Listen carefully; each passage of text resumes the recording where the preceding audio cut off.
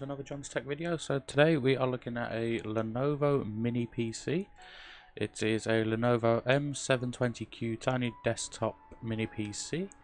It has an Intel Core i5, 8400T, 6 cores, 6 threads, 8GB of DDR4 RAM, 256GB SSD, and an Intel UHD graphics 630 for the graphics processor.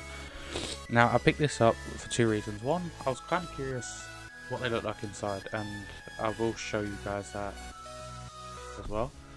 And two, I just want to see the performance of these. So what we're going to do, we're going to run Cinebench for CPU benchmarking.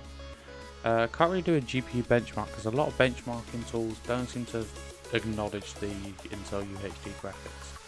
So what I'm going to do, guys, I'm going to run a benchmark, and then we're going to look at the scores and we'll compare them to my Ryzen system, see where it fares. It should do quite well considering they're both 6 cores, apart from my AMD has 12 threads instead of 6 threads, but we'll find out. So what I'm going to switch over and we will do a Cinebench test bench. So see you in a minute, guys. So guys, it's time to show you the inside of this little PC. So I probably should have got a screwdriver already, but you know, I'm not exactly the most organised of people.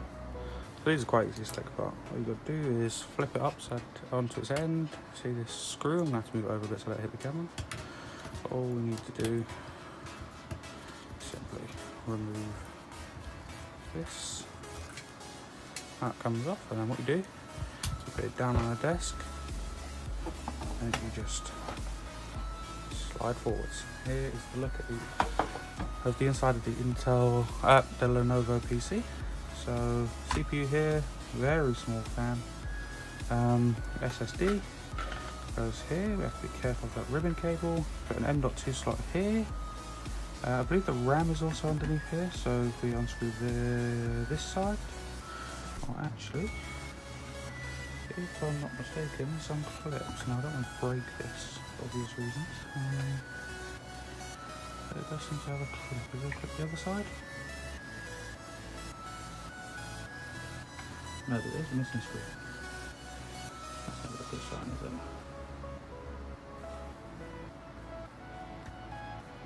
There we go.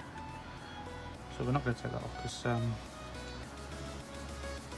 don't have any thermal paste to replace if I take it off. So yeah guys, as I said, this is a small PC. But if we just put the SSD back in place real quick, you can see it's about the width of 2 SSDs. I thought I had another SSD here. I was going to show you another SSD, but I do. Just take this out of the case. So really, there's another SSD. It's not really that big. It's the width of 2 SSDs. So very, very compact. Let's just put the case back on and then we'll show you some of the I/O. We will screw that back on after. So on the back we've got proprietary power, which I never like. Display port, we've got a USB there, which I've got a mouse plugged into, HDMI, another USB that I've got a keyboard plugged into, 2 USB 3s and an Ethernet jack on the back, which is gigabit. Now flip it over, we've got another USB. This is an always on, so whenever this is plugged in, that USB always has power to charge devices. USB Type C, that's USB 3.1 Gen 1 Type C. We've got headphone jack and dedicated microphone jack. So yeah, there you go guys, there's a look inside the Lenovo tiny PC. Hope you guys enjoyed, and I'll catch you guys in the next one.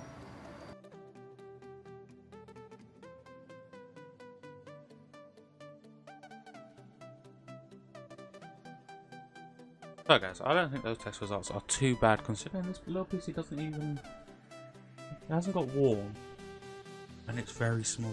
It's, you know, as I said, I'm gonna you guys would have seen what it looks like by now because I would have cut the video in, but you know, it's doing well. It's got a tiny cooler.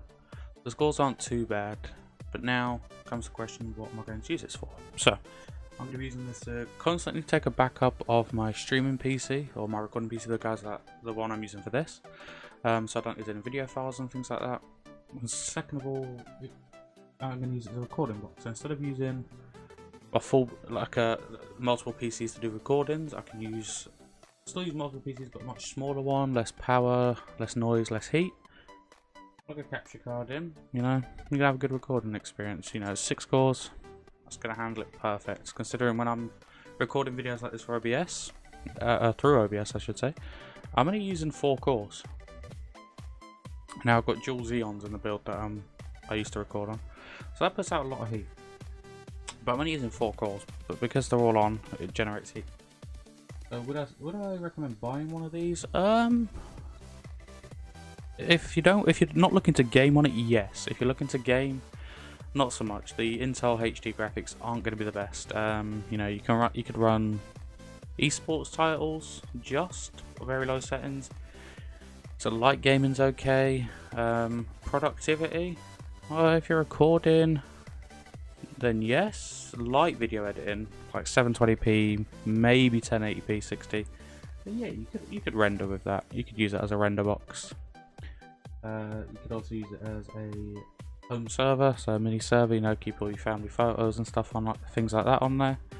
Or you just aren't going to use it and just use it for recording. Plug a capture card into it. You know, record from a camera, my phone.